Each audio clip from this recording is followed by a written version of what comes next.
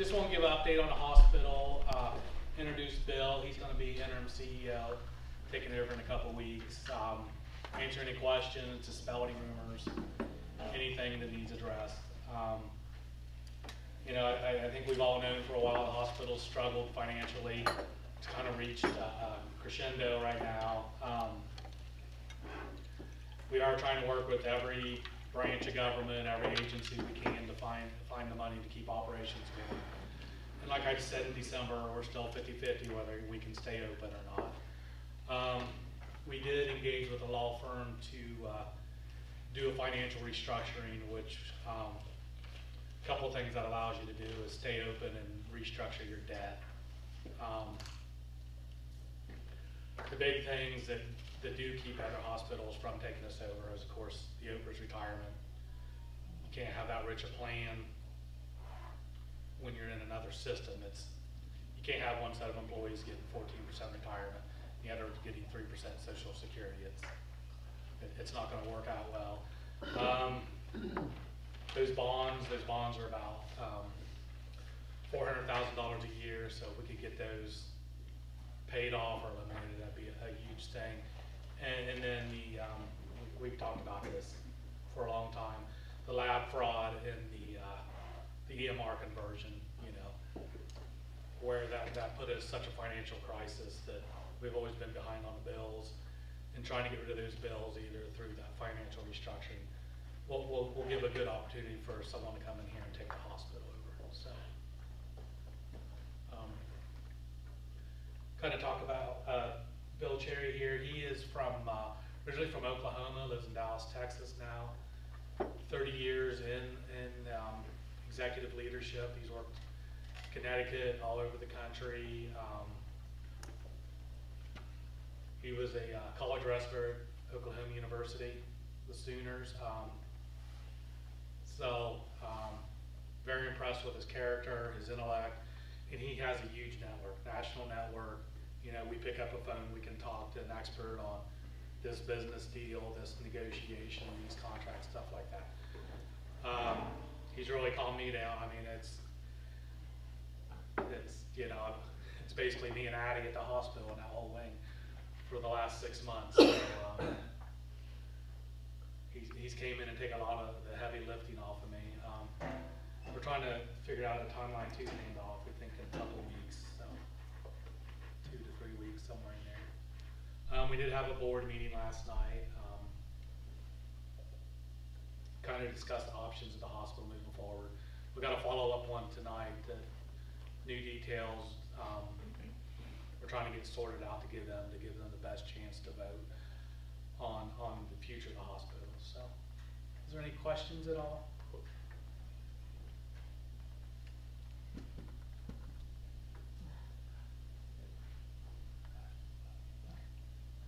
Roy, this divergent policy where our EMS is not going to Hicksville, is that short-term, long-term? Is it? Yeah, so it's intermediate. So if we don't have full staff, then we go on divergence, which is it's the legal phrase. It's not the best thing to do, but we always got to think of the patient safety first.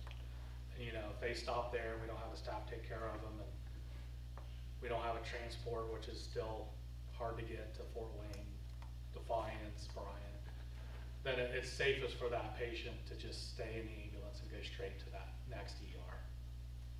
It's you know, it does make us look bad. We're not happy with that look, but we can't have our nurses and respiratory therapists, x-ray techs work 70 hours a week, week in, week out. It's just not safe. So I think the village has been working with EMS to kind of ramp up their coverage on off hours, weekends. I don't know if that plan's been finalized yet, but it's temporary. You never want to go on permanent divergence. So what percentage of your employees are still at Community Memorial? How many of you? What percentage have you lost? For whatever reason. Most is fear of the place closing, but I think we were at 170 or 68 right now. the vast majority is the employees out of the physician offices. Probably 62 of them were connected to the doctor, so they followed them to the new job. Have all the doctors left? Dr. Grohouse is still here. He does surgeries Wednesday. Dr. Justice still has his clinic on Thursday, surgeries on Tuesday. Parkview's setting up ready to rent space there.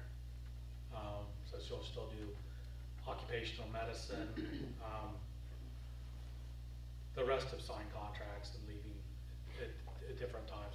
Because like an employee can leave and get a job the next week. A doctor leaves, there's a 90-day window. Because they won't start until all the background checks done, the insurances are verified, credentialed. So I get it. I couldn't go 90 days without a paycheck. Oh, no. Yeah, so that's kind of, I think December is when most of them resigned or accepted other jobs. I mean, they were holding on to see if we could get that financial backing somewhere. I mean, they were beyond loyal to the hospitals.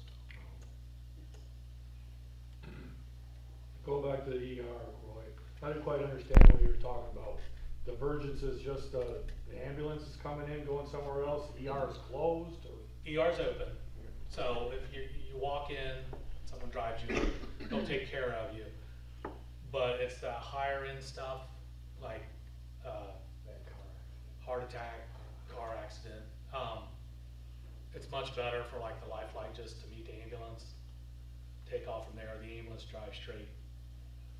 Because it's one of the hidden issues in rural healthcare is transportation. I mean, we've sat on patients 3 days waiting for transport. In some hospitals, like there's one famous one of the patient, they were looking for a mental health bed for a pediatric patient, 7 weeks in an ER. So that was in Pennsylvania, so it's not anywhere near here. But it's a crisis. Spirit Transport out of Van Wert did buy the closed business in Defiance, so they have moved us up on the list. So transfers are better. Brian was moving a wagon over, or Parkview's moving a wagon over to Brian. So, you know, Dr. Black delivers babies there, and the things they can handle with Brian that maybe doesn't need a level 1 trauma of a Fort Wayne are easier to pick up. It's a national and state issue. One of the side effects of COVID was, why break my back transport patients when I can make the same at McDonald's? You know what I mean? It's insurance has to fix that, and Medicare has to. Yeah, every run you lose money on, so it's a hard business model. So if there's a car accident and our ambulance shows up and it's bad and you have to send them to Parkview, Toledo, do we have other ambulances? We have a backup ambulance. Our issue is staffing.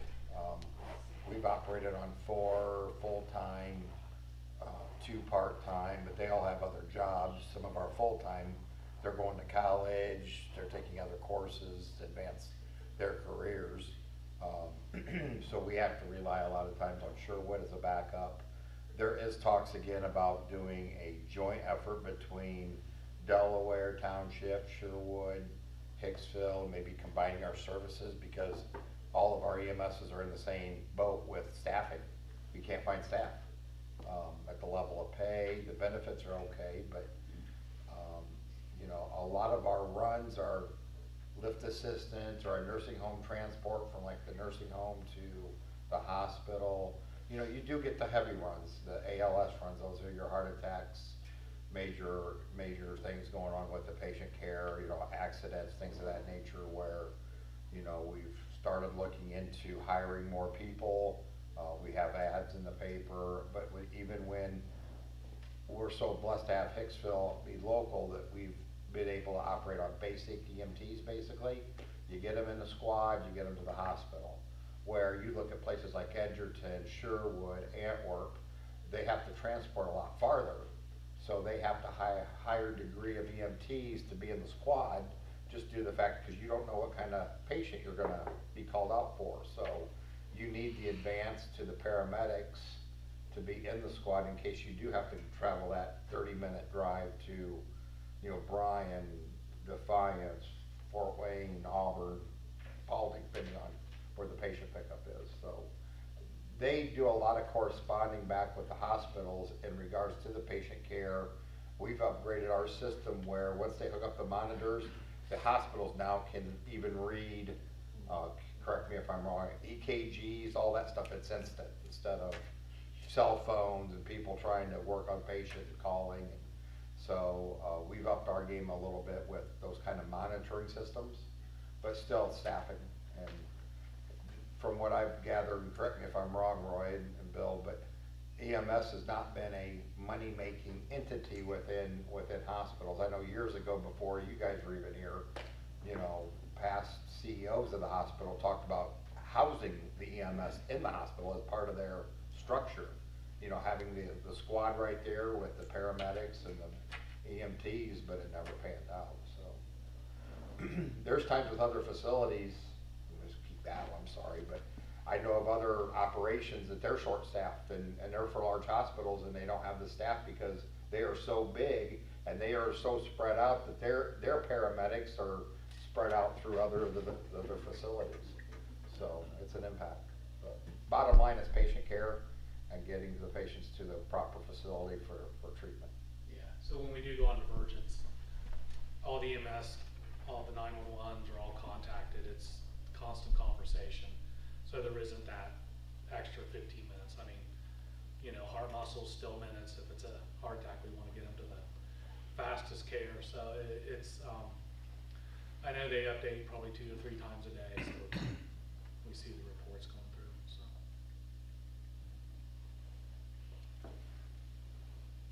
You still getting a new MRI machine, or? Yep. And it's just a tedious project because you had to have the EPA sign off on it. And they've got the old one tore out and the rental in place right now. So we're kind of in that gap waiting for the new one to show up.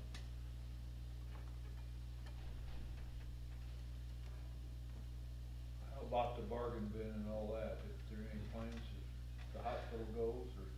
No, I don't think so. I think like a general conversation was, it's such a benefit to the hospital if a private organization did take over.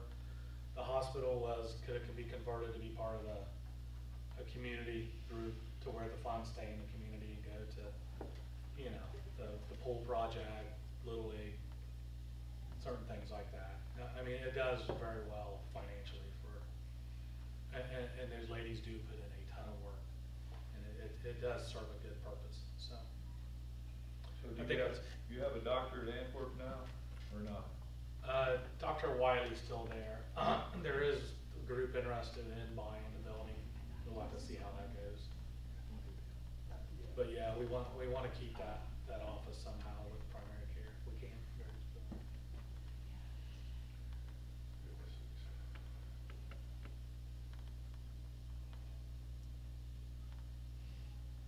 We sure appreciate everything you've done. Thanks. I do have guilty remorse. I feel like I could have done more if I came earlier or knew more earlier. But I mean, at the end of the day, I feel like I gave everything, and the support from this group and other groups just, you know, it's really touched me. Because it's not an easy job to get beat up 7 days a week. And smile.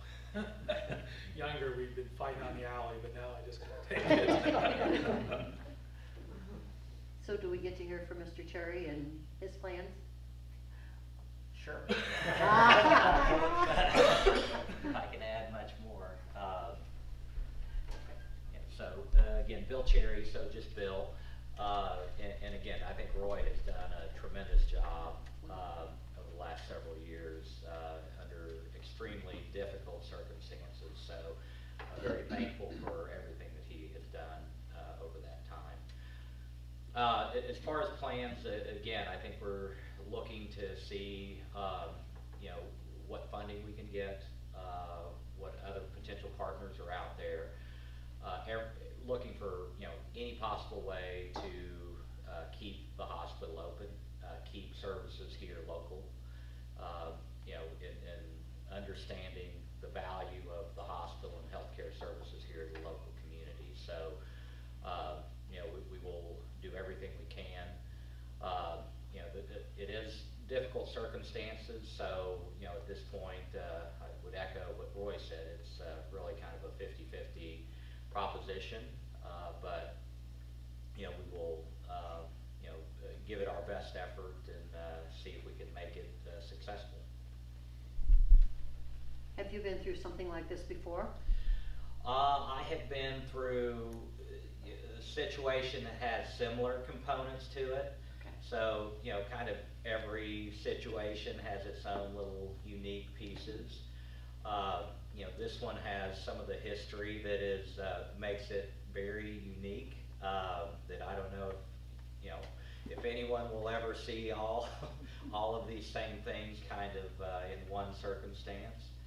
But yes, I mean, I've worked with a number of hospitals that have been in financially challenging circumstances, and you know, we'll say that in most instances have you know, come out successfully on the other end of it. So, you know, hopefully this will be another one of those success stories.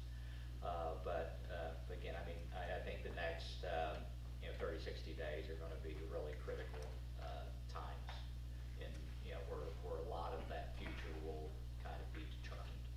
I applaud you for taking on such a task, and Thank you. you have our support. Thank you very much. I really appreciate that. And look forward to you know, getting to know each of you a little bit better, and you know, always happy to have a conversation. So please don't hesitate if you have any, you know, questions, comments, to reach out. Lunch on Tuesdays. I will put it down in my calendar. You get away from the madness and come into Yes. this madness, okay? All right. Well, thank you all.